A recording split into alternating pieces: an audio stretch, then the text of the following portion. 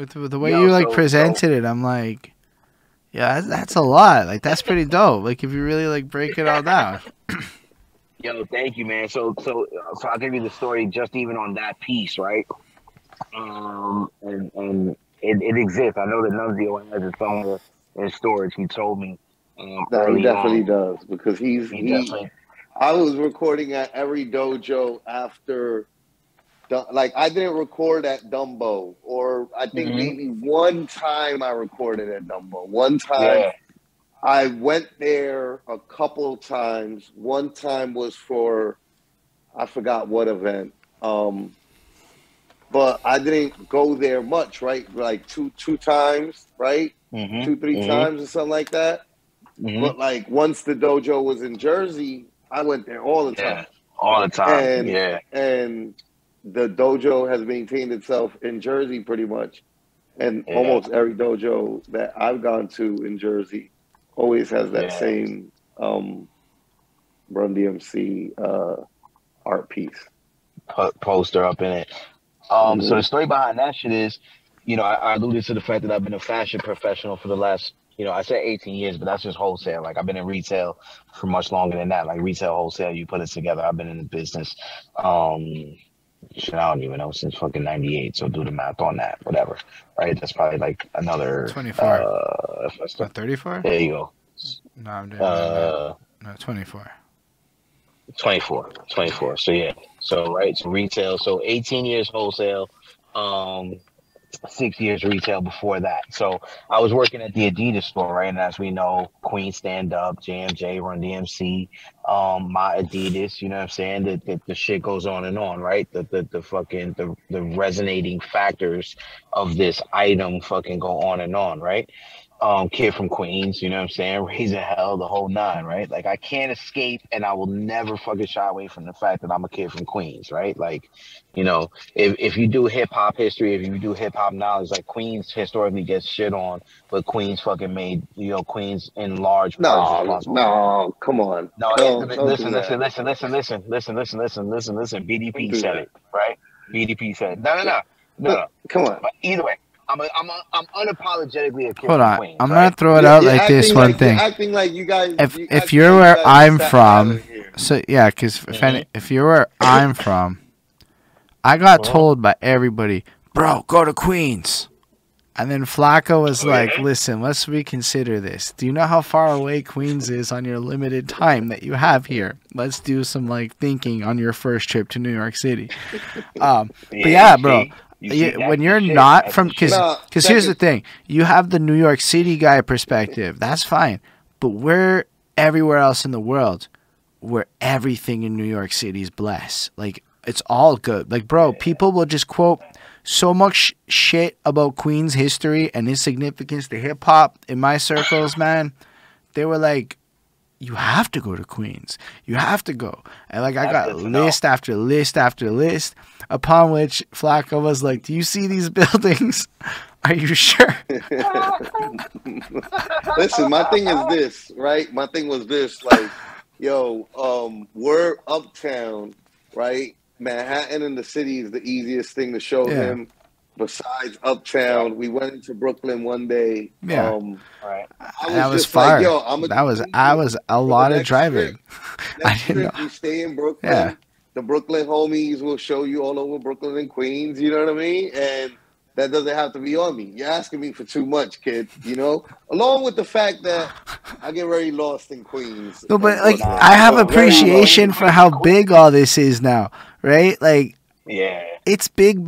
Yeah, it's big. It's huge. Queens is huge, man. Queens is huge in a lot of ways, man. Lots and lots of ways that we don't get. I lived in Queens. Hip hop minimizes. Wow, really? Wow, that's news.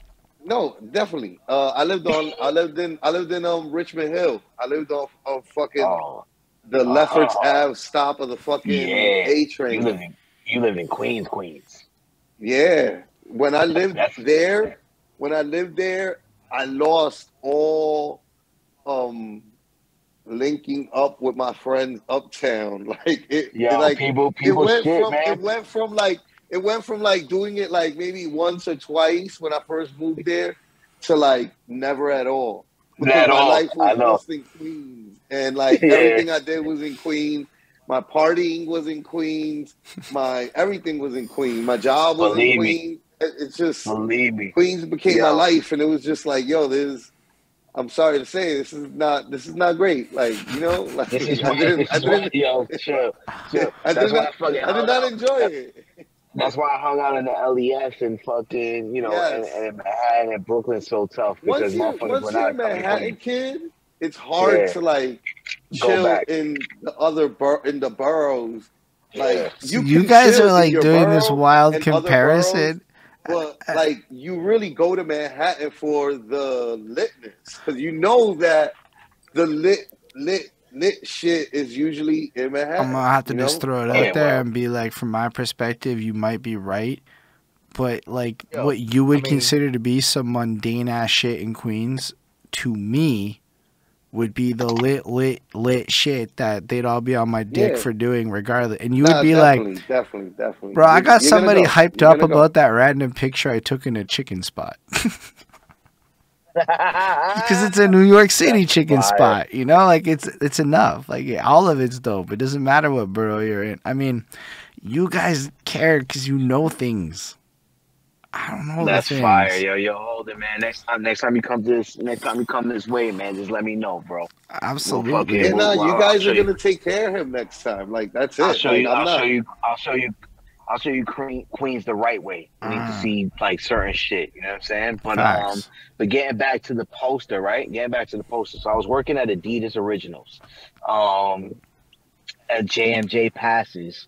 And so they re-released the it's not a Superstar, it's a different shoe, right? Most people don't know that. Adidas, like Run DMC was wearing Superstars, but you know, which are shell toes, right? The shell toe Adidas is called the Superstar. But they made a different shoe for them so that they could wear it unlaced the way that they used to. Right, which is the joint that has like the bands like on the sides, whatever. So either way, they re-released the fucking signature Run DMC shoe in honor of JMJ's passing, and so there was this poster, and it's a beautiful fucking just black and white poster. All it says on it is R.I.P. Jam Master Jay with his date of birth and date of passing, and it's a pair of fucking shell toe Adidas with the fucking tongue sticking up. With the fedora, right? With the famous Run DMC hat. You know what I mean? Yep. 100%, and the fucking and the sneakers, yo, 100%. And so like it's a moving piece. Like it's one of those pieces that like when you see it, like you take it in, like and it's like, yo, this is a really nice piece. Like this is, bro. You know, it's a good thing that you like that you saved it from the dumpster, right?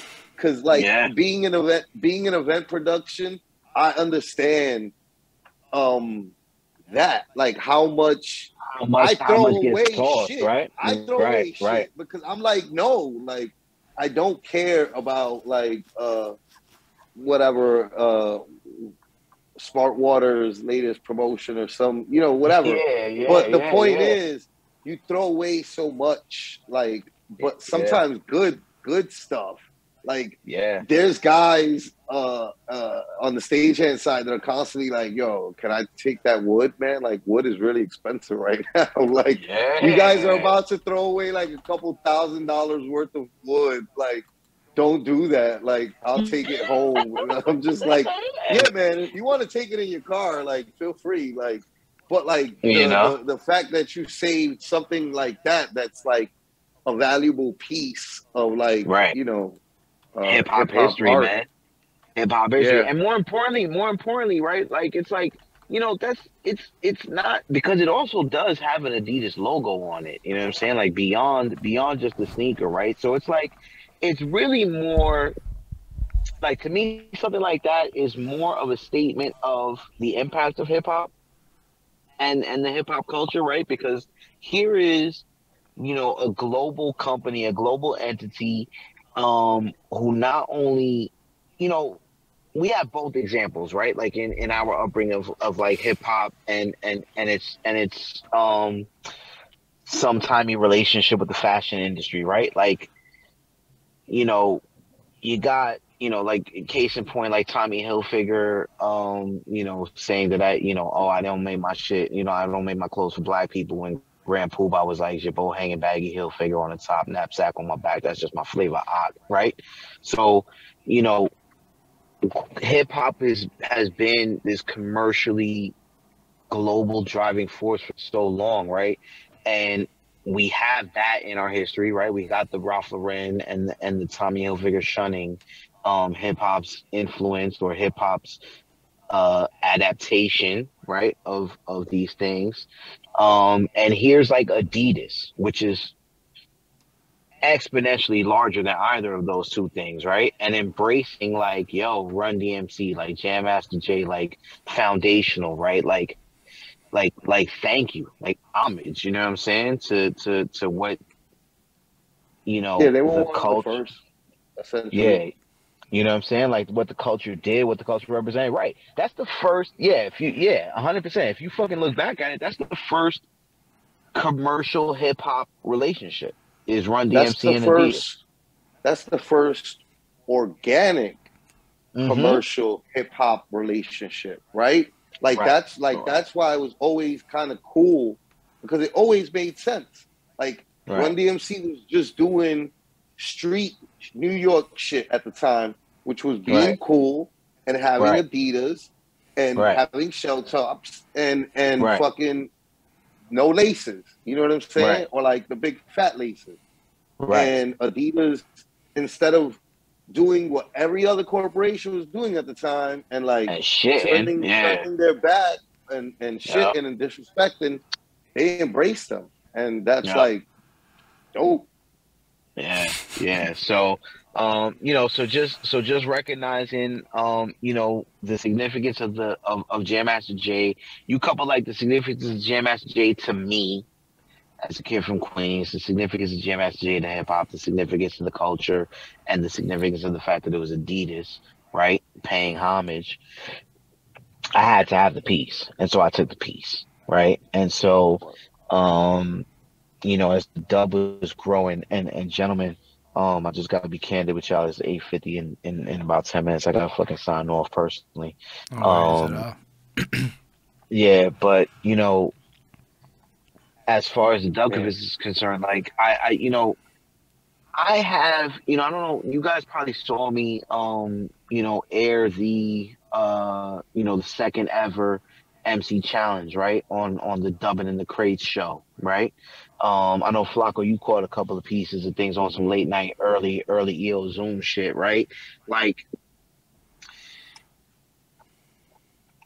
I knew very early, and might have been the first person to understand that what was happening with respect to EO Dub needed to be documented, right? Like, needed to be preserved, like needed to be archived, honestly. You know what I'm saying? And so that's what kind of just led me to just doing what I was doing, right? Like, I was always a collector. I have this fucking like example of journalism and of documenting historical significance. I come from this fucking time and understanding and being witness to disruption. And truthfully, that's what EOW felt like, was disruption. You know what I'm saying? In the underground New York hip hop scene, right? Like, for the first time, you have three, sort of, significant like underground hip hop entities, Eye to Eye, Solid Ground, and fucking, High Society, making noise, right? And just like, the innovation, right? Like honestly, my Dubbchivist status, and is born out of, yes, that collector's mentality and that collector's and documentarian mindset, but is also tremendously like the result of the innovation of the MC challenge. You know what I'm saying? Like, I was blown away, like my fandom, right, of hip hop, right? Like my fandom of music and my fandom of like the concept, right? Like, yo, I was blown away by the first MC challenge.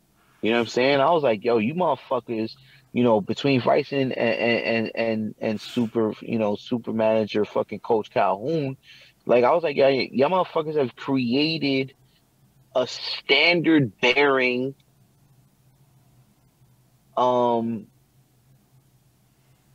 test, right? It's not even like a proving ground, it's a fucking test, right? It's like a test of your fucking fitness, you know what I'm saying, as an MC, right? And so like I was blown away by the first one, and I was like, damn, this shit needs to be, you know, documented. It needs to be fucking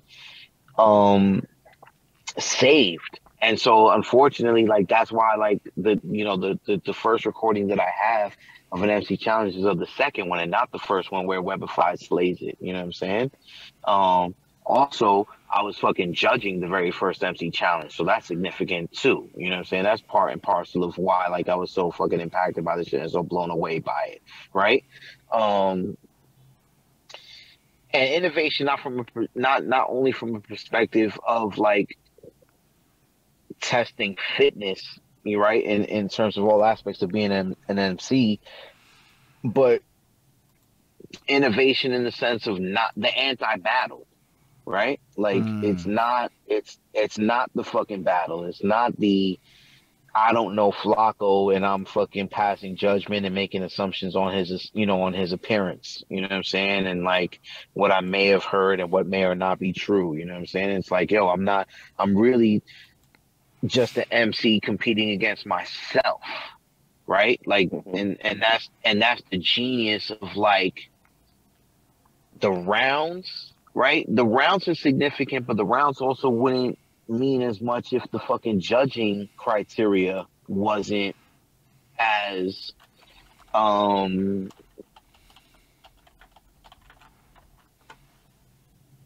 whole, right? Right? Like the judging criteria hits you on your crowd response, which if you take like a battle, crowd response dictates a lot of the winner, whether or not the fucking bars are fucking up to snuff. You know what I'm saying? Lyricism, right? Like there are MCs, dub MCs included, who exhibit, you know, superior lyricism, right? But does that lyricism fucking translate to impact, right? Like, have you spoken over your fucking audience, right? Like, does, you know what I'm saying? Like, yeah, did it hit? You know what I'm saying? The way like you intended it to hit. Like, it's fucking beautiful, it's eloquent, you know what I'm saying? But did it hit? You know what I'm saying? Stage presence, right? Like, yo, if we in a fucking 4-bar cipher, right? Like, and these, honestly, like, I'm illustrating the ways in which, like, as a fan and as a person, you know, as I'm talking about it now, this is what I'm realizing. This is how I think that the beauty of the challenge, or at least from my perspective, is that it's giving me a basis on which to quantify and qualify my fandom of certain fucking MCs. You know what I'm saying? Because it not only measures their aptitude, but informs like why their aptitude resonates. You know what I'm saying? Yeah. Like, it's like, yo, like, you know, it's a quantification of the impact, right? That like, why did it touch me? You know what I'm saying? Like, why when I was 9 did fucking NWA saying niggas with attitude, that like that's what NWA stands for, and rapping what they were fucking rapping about and express yourself and everything like that. Like, why does that touch me? You know what I'm saying? And it's like, yo, the cadence, the fucking stage presence, the lyricism, you know what I'm saying? It equally informed and gave and provides an ability to fucking, you know, concretely say why you fuck with somebody. You know what I'm saying? And so like, Makes sense. just as, yeah, you know, and so just like as a fan of hip hop and as a fan of like my friends, right? And my friends who fucking created this fucking thing, it was like, dog. I mean, it totally makes sense why you had to document that.